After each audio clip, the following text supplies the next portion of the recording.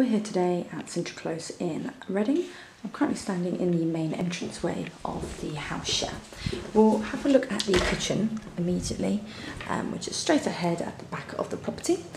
Now this is shared between 5 rooms.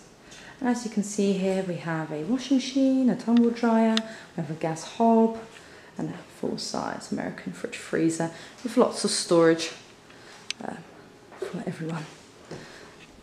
There is also access to the back garden, which is just patioed, as you can see.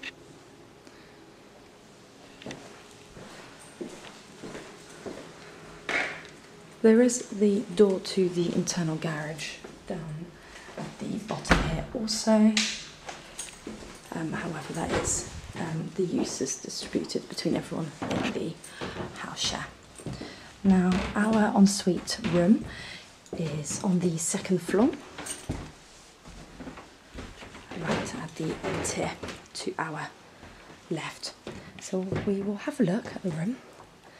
As you can see, this has a large double bed, a window looking out to the front of the property, as well as